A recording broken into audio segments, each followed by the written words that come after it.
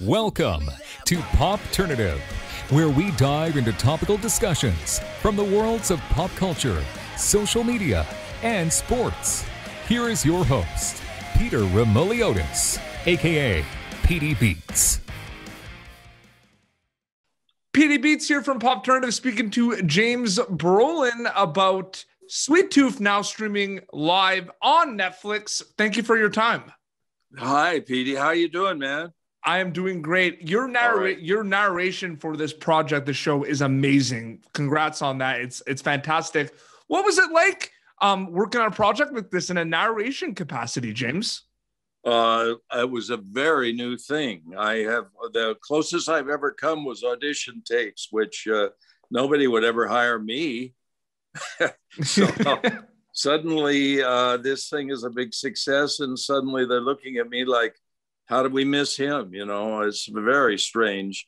But, you know, that's what's delightful about this business is it's like soap in the shower. You never have a good grip on it, and you never know what's going to happen. Here we are, number one in the world in Netflix for 7 days straight now. Yeah. Amazing. You know, it is amazing. And there's so many things happening in Sweet Tooth. For you, I'm just curious, you know, is there something that stands out in terms of what you like the most about Sweet Tooth, James? Like one element, one aspect about the show that you think hit stride? I would probably say the simile of my relationship with my child or children, and the father protecting and teaching the young boy. Mm-hmm. Absolutely. Yeah. The friendship and the relationship between Gus and Jep is just fantastic. Yeah, and you're telling that story, which is awesome. And this is, you know, really about the plight of real love, or the love that we seek wherever we find it, that we're actually no good without each other. No point in fighting each other ever. Absolutely. So you said, you know, narrating was a bit new to you. Does the mindset change obviously a little bit? You know, you're used to being on screen, on camera, and then you have this opportunity where, you know, the focus is on your voice rather than on screen. Does the mindset change, or do you go in as a storyteller and you go in and you do your thing?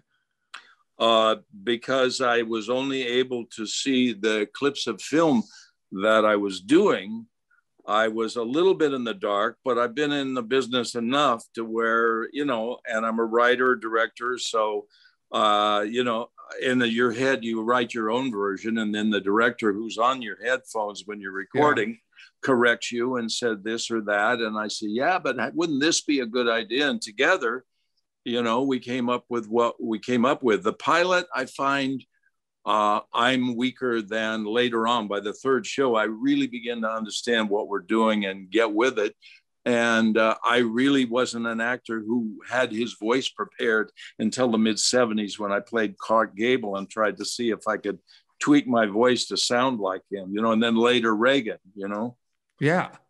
Oh, absolutely. The obvious answer to this question is you hope they enjoy it. You hope they watch it with their family. I mean, number one around the world already, which is amazing. Diving deep into it a little bit more, what are you hoping they get out of it when they watch Sweet Tooth, the audience? The fact that we all run into one problem after another getting in the way of our major goal, which is being loved and loving somebody, and warmth and hammocks and barbecues and good neighbors that you can borrow from. And then at the end, there is a place, no matter who you're around, whether it's family or not, that's there. Mm-hmm. And war is an obsolete idea. Yeah. And anger, even though it exists, is an obsolete idea, useless emotion.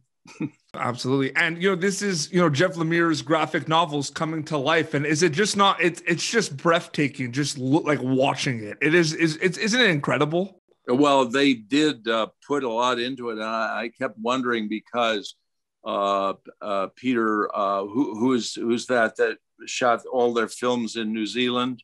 Mm-hmm. You know, we all knew that New Zealand could be beautiful, but for a foreigner to come over there and and do a 8-hour thing. It's absolutely it's like an 8-hour movie. That's what we thought. And we said we'd watch the first 2 hours, you know, at night. And then we go, well, let's watch one more.